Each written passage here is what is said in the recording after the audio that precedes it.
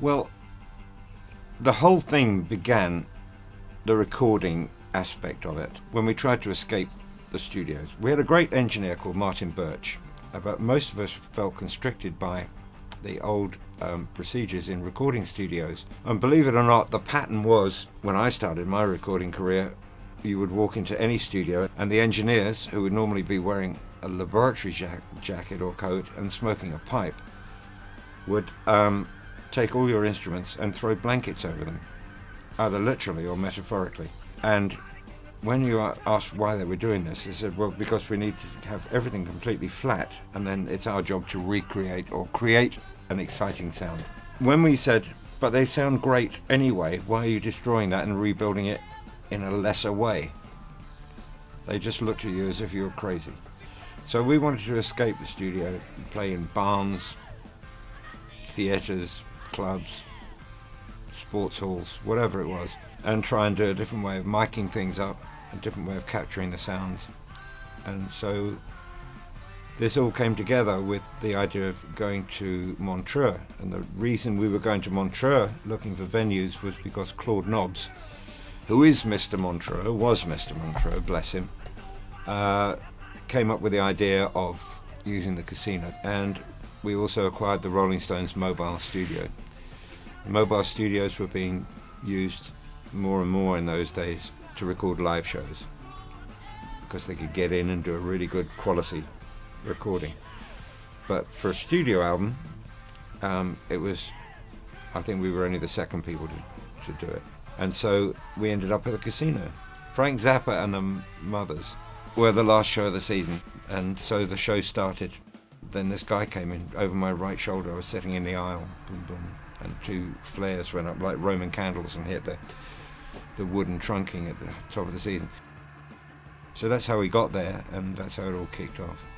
The fire put paid to all our plans of recording in a venue. So Claude Nobbs actually was great. His whole career was going up in flames, and yet he was concerned with us. Within 2 days he'd found us somewhere else to record, which is in the Pavilion, Le Pavilion. It's a small theatre, wasn't far away from the casino. Luckily we still had all our equipment, because Frank Zappa lost all his equipment in the fire. We set up and spent the afternoon, plugging mics in and wires trailing everywhere. We weren't actually trying to capture it as a track, we were trying to get a sound balance for Martin Birch in the recording truck. As far as I recall, it was a sound check. Smoke on the record. I called it the Dan Dan song. Richie started playing this kind of mid-tempo riff, and as usual we all kind of joined in, see where it was going, and it sounded okay, and we very quickly threw together an arrangement, which is a verse, which is a chorus, which is a solo, and so on, and it was done very quickly, and we must have started recording it somewhere around about midnight. We just knew the riff and we had a basic chord sequence, and bluffed our way through it. The complete backing track was done in that one venue, which was the ballroom in front of the Palace Hotel. It was a nice sound in there, and it was very easy to play in there, but of course it wasn't built for loud music. It was built for people to dance in, listening to an acoustic band. As we stopped, we found out that the police had been hammering on the door trying to get in, and our roadies were actually holding the door shut to stop them coming in until at least we finished that take.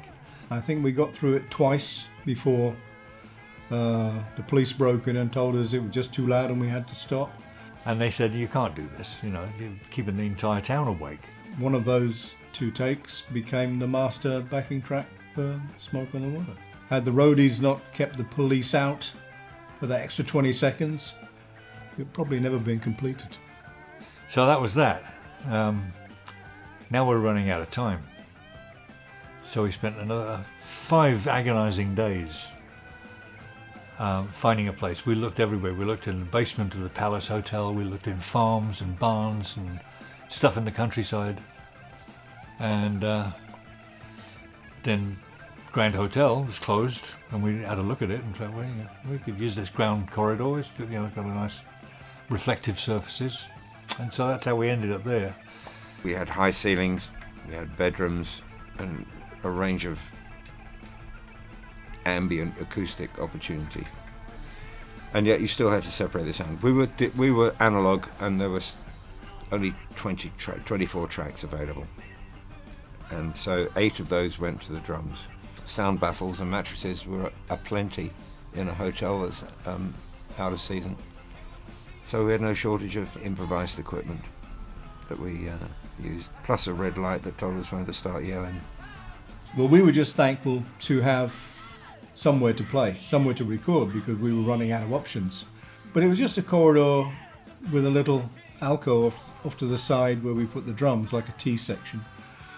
And it seemed to work okay. The sound was contained, you know, with all the mattresses from the bedrooms, and we could hear each other clear enough together with the headphone sound that it gave the impression when we were playing of being semi-live. But we sort of knew what it was and acclimatized to it very quickly. It was a good little workplace, yeah. I don't think I ever saw the truck. I mean, I saw it parked up outside before the fire, and they managed to get it out. And I saw pictures of it afterwards. I think I went in it once. It was so far from where we were recording, outside the hotel, that it was too much of a trek to get there. So we would just hear through the talkback. Martin would say, "Yeah, that's okay, that take," or "Do it again." We were 7 minutes short of an album. In those days, in vinyl, the depth and quality of the groove in which the needle travelled, it had its limitations. And the optimum length of a vinyl album was 38 minutes, 19 minutes per side. Well, we didn't actually prepare many songs for the album. They were written and recorded right there and then.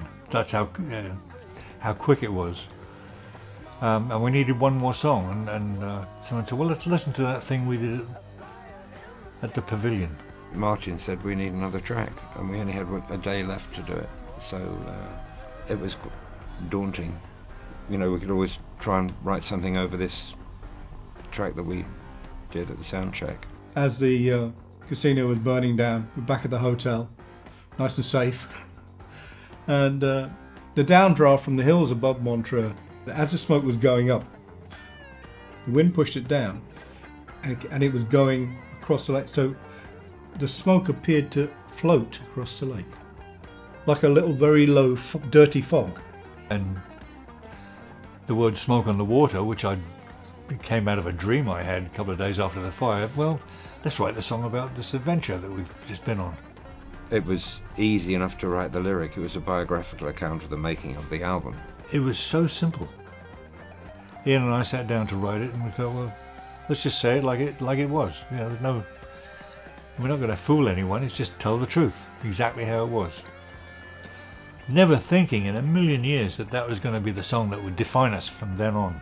And maybe that's the value of it. If you tried to write a song that was going to define you, you'd never make it. It's got to happen, organically, as they say.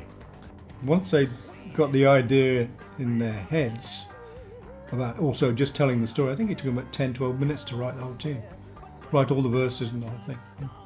And the riff was fantastic. It was great enough when the guitar played it, but when the organ came in as well, it was just solid. It's not easy to write, especially a simple riff. It's easy to write a complicated piece of music, yeah. But it's much, much, much more challenging to come up with something simple that no one else has heard. And that's what that riff is. That's the magic of it. Within the other tracks, it just sort of fit nicely. We didn't think it stood out as anything more or less than the other tracks. Everybody knows the riff, but everybody sings "Smoke on the Water." There's your hook. So you've got the instrumental hook, then you've got the vocal hook. Well, that didn't exist. They were just da da, just 2 chords. Yeah, it's what Ian and Roger came up with on the top of that, which gives you the double whammy. You've got the great riff, then you've got the simple, totally memorable hook line. You know, when it's finished, you realise, well, that actually sounds pretty good now. It sounds complete. That's the genius of lyric and top line writing. You've got a limited number of notes you can go to, but what word goes where, what's the length of the word, do you trill it, do you change it, do you shorten it? That's the magic. The more I talk about it, the more I listen to it, the more I play it on stage, I can see the power it has. I remember Steve once saying, if you had a button that would turn the audience on, called Smoke on the Water, you'd be hard pressed not to push it. You know, it's just one of those magic things that happen to us. And thank God, you know, it's just, you can't plan that. That's life just unfolding, and all you can do is hang on tight.